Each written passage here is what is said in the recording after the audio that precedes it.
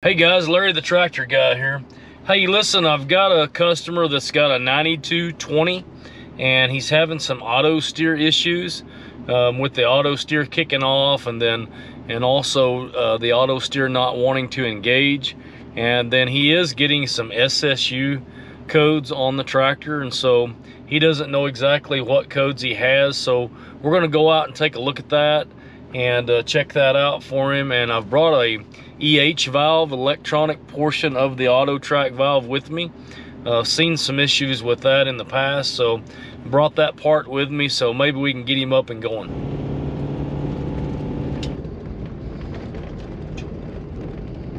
Okay guys, so here's this 9220, and we're gonna get up there and pull the codes on it and see what auto steer codes that we're getting. So I've got the fuse panel off here, and we have to move this spare fuse over into the diagnostic port here if we're going to use the onboard diagnostics to look at the code. And that's pretty quick sometimes, rather than connecting Service Advisor and going that route. We'll do a quick check here. So we're in diagnostic mode there, as you can see. So if we take our turn signal and go one click to the right, it'll show all here in the corner post display.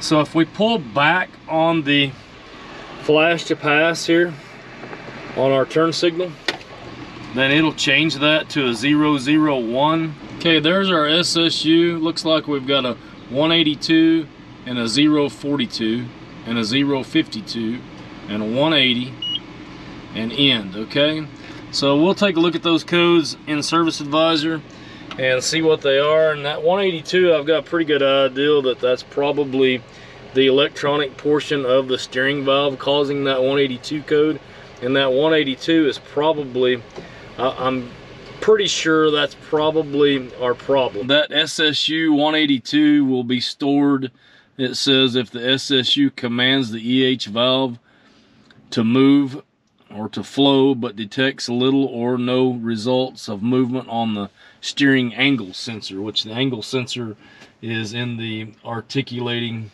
or the articulating part of the four-wheel drive tractor.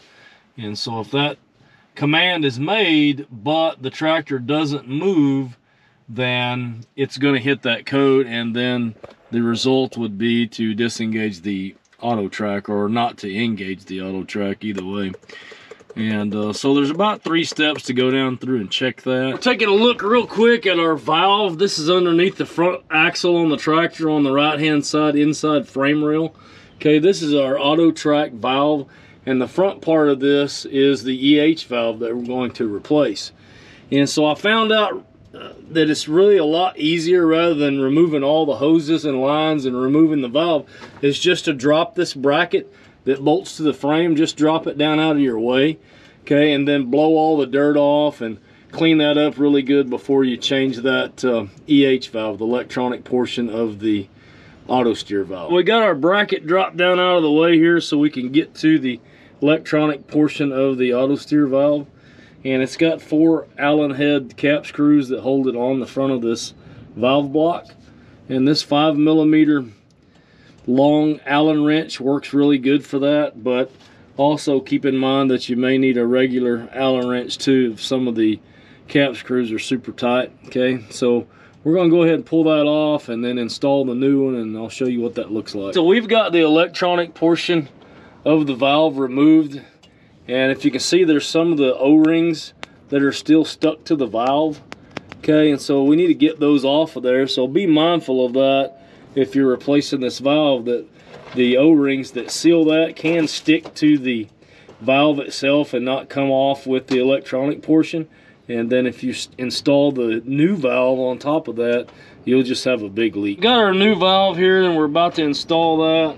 And I like to always make sure that all of the seals are in place and that one didn't fall out or become misplaced. And then also, when you're installing this, if you can see this little pin, okay, there's a spot on the front of that valve that rides on there and sets on, and so you can kind of get that installed wrong and get it in a bind if you're not careful. So be very careful when you're installing that you get it lined up nice and straight before torquing those cap screws. We've got our new electronic portion of the valve, auto steer valve installed here, and got our cap screws installed, and there is a torque spec on those, by the way. I believe it's somewhere around 7 foot-pounds, okay?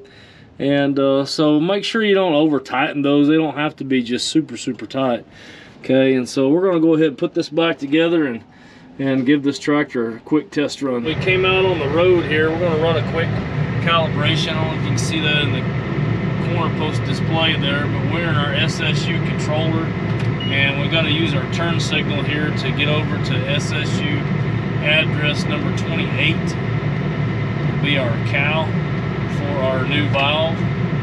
Okay, so we're in address 28 and we're in the cal mode, so we'll have to turn our warning lamp on and off to enter that. Okay, now it wants us to steer the tractor all the way to the left. Okay, so we're going to steer to the left, then we'll hit our warning lamp switch again to save that. Okay, now it wants us to steer to the right. Okay, so we're going to steer all the way to the right. Okay, then we'll hit our warning lamp again to save that. On and off. Now we have to hold in on our resume switch in the armrest. So we'll hold in on our resume switch, and now we're actually calibrating the valve, the electronic portion of the AutoTrac valve. And I don't know if you can see that in the corner post, but it's counting through some numbers there, steering all the way to the left, and then steer back to the right on its own. And basically just finding those parameters for that new valve.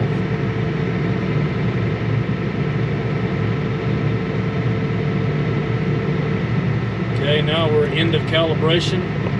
Okay, to save that, we'll just turn our warning lamp on and off.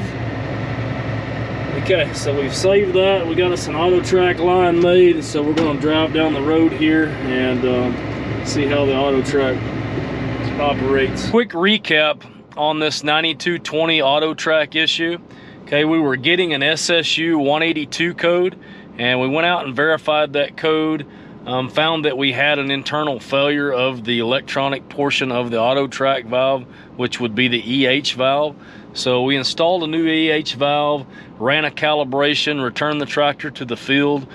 Customers reported back that the AutoTrac is working fine, and we got him up and running. And so quick reminder also that that same style of valve is also used on some later model tractors, and then also on some sprayers, and those will generate a different code. It's called an SSU 522.387.07, which would give you the same results on that failure, but different code. Okay, and so just a quick reminder of that.